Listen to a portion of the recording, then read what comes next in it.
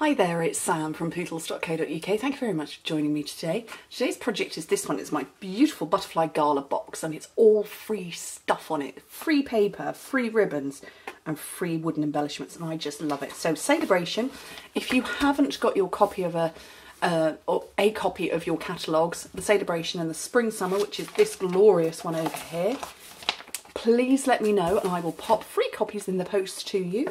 But Say Bration is absolutely brilliant. So it's every £45 you spend, you can earn one or more of free goodies inside. So a £90 spend is going to get you 2 things, £135 is going to get you 3 things, or you could go into the bigger ones here. So this needs a £90 spend and this one needs a £90 spend. And in euros, it's 60 euros. So 60 euros would get you 1 item, 120 would get you 2 or one of these at the back, 180 and so on. We have the joining offer, which I mentioned the other day, which has got the amazing bag in it. So your £99 joining fee will mean that you can get £170 worth of anything you like from the main catalogue or the Spring Summer. It doesn't include Say Bration things, but you can get them at a later date. Or you can pay £99, get 170. Let me try that again. You can pay £125, get £170 worth of stuff and the gorgeous, amazing, awesome bag. So that's £99 for 170 or £125 for 170 and the bag. Or in euros, I'm going to read that because I would never hold that one in my brain. 129 euros for £230 worth of stuff, or 160 euros, 230 euros worth of stuff and the bag, which is just gorgeous. Big deep breath in. And if you spend over 200 euros or 150 pounds, no, sorry, 200 pounds, 275 euros. Oh, it's hard work, isn't it? You get free goodies, free extra spends, and you get another 20 pounds, 27 euros on top. And inside the catalogue, there are loads and loads of gorgeous goodies. We've got a Hello Cupcake stamp set. We've got ribbons, which I'm going to be using today. How glorious are they? We've got the butterfly elements. I'm going to be using those. The botanical butterfly paper, I'm going to be using that too. By the Bay stamp set, Home to Roost. We've got the most amazing foil sheets, and the Grapefruit Grove one really is holographic, just stunning.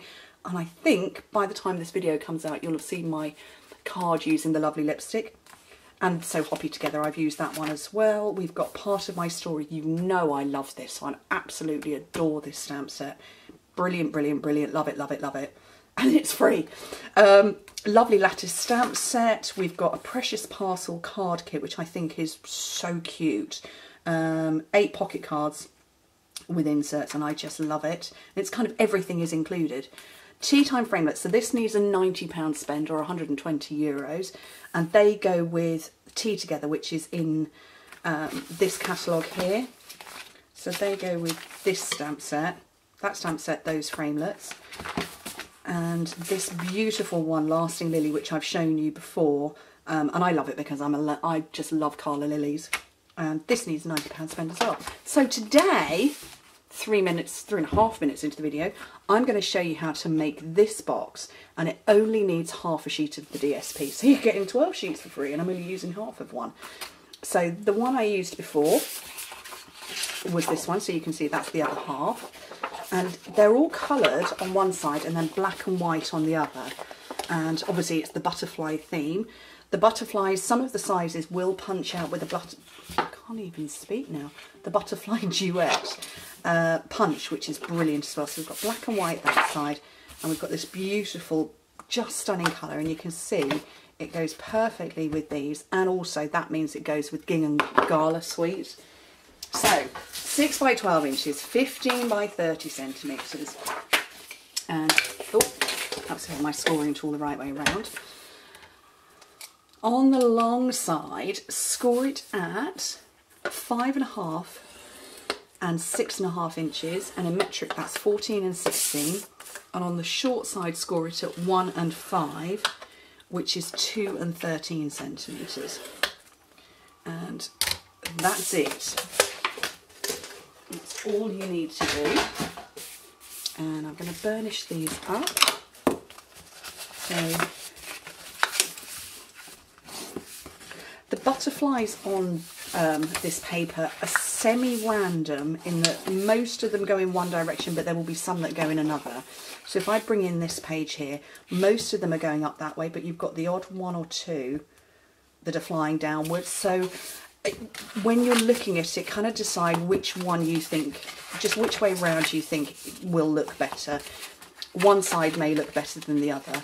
I actually like that because I've got the two colours. I've got the Grapefruit Grove and the Daffodil Delight, whereas here I've mostly only got Grapefruit Grove. But my butterflies are flying in all directions anyway, so it doesn't matter. Okay, so when you hold it this way around, you'll see there's a square here.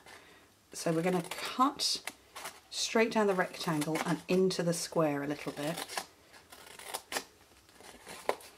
so that it ends up like that. Oh, let me turn it over so it's not all busy. Oh, they're all busy sides. There you go, you can see it against my hand. So we've got a little wedge, but that's you're wedging into the square, not the rectangle.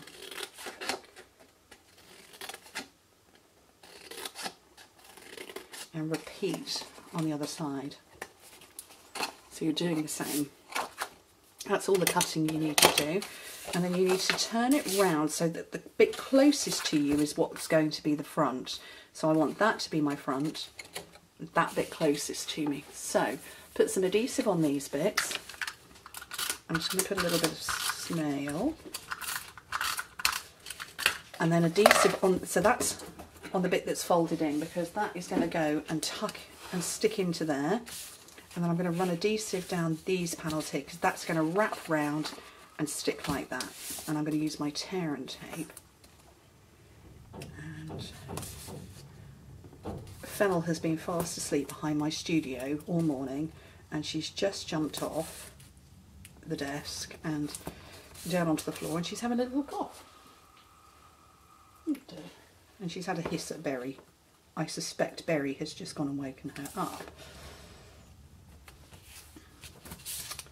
As long as they don't appear on the desk again. That was a bit of a shock the other day in the video, Berry appearing right at the end.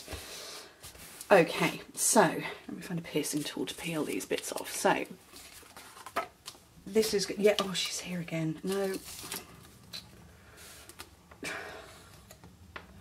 Extract the cat from video. Look, go and shout out the window or something at the birds.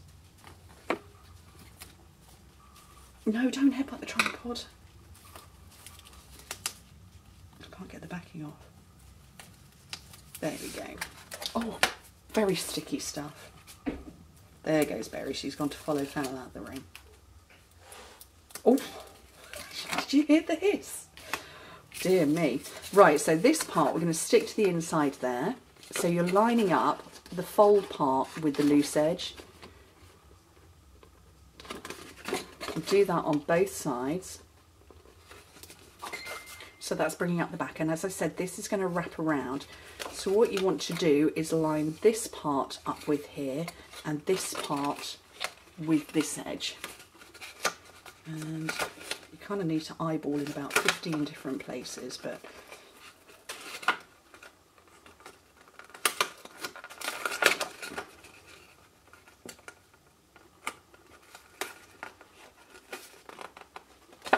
there we go. So that's one side done. And the other side should be easier because you don't have to hover it in the air. There we go. So that's all done. So just literally pinch it in a little bit and it will start to hold itself closed. Now, what colour ribbon shall I go for? I don't want to use Balmy Blue or Highland Heather because I've used those a lot. So, oh, I think I might go for the Lemon Lime Twist. And I've not yet used it, so find a pair of scissors and open this up.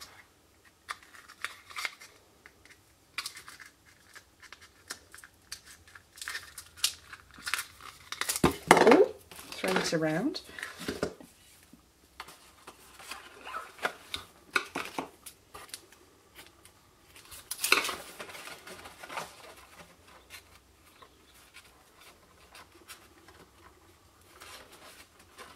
Right, let's try and get a bow on here. And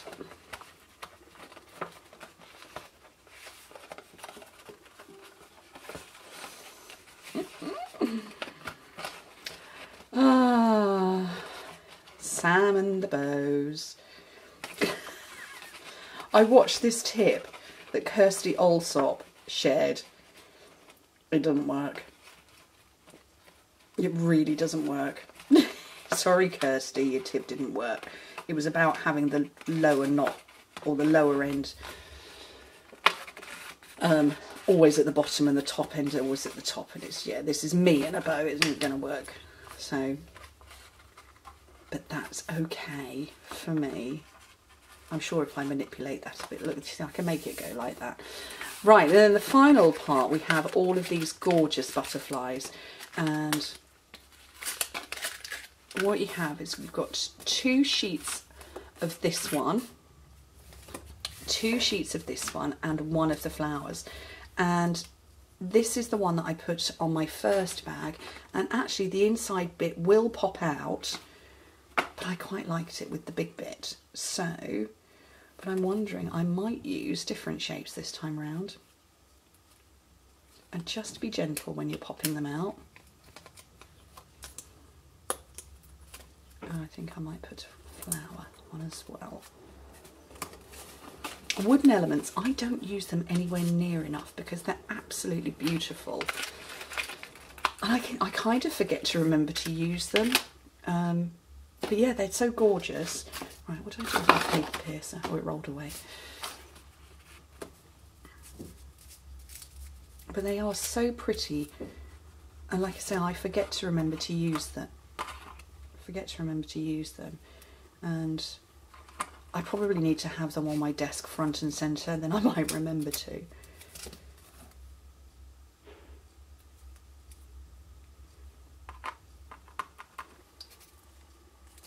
So I'm just rolling up my mini glue dot for the flower, because obviously there is a hole in the middle of it. And what you can also do with this, you can sponge them, you can colour them. Oh no, that's what I want. Sponge them, colour them, tint them, anything you fancy. But I just think that's a cute project for using up the bits that you get for free. What do you think? Anyway, thank you ever so much for joining me. Hope to speak to you very soon. Bye.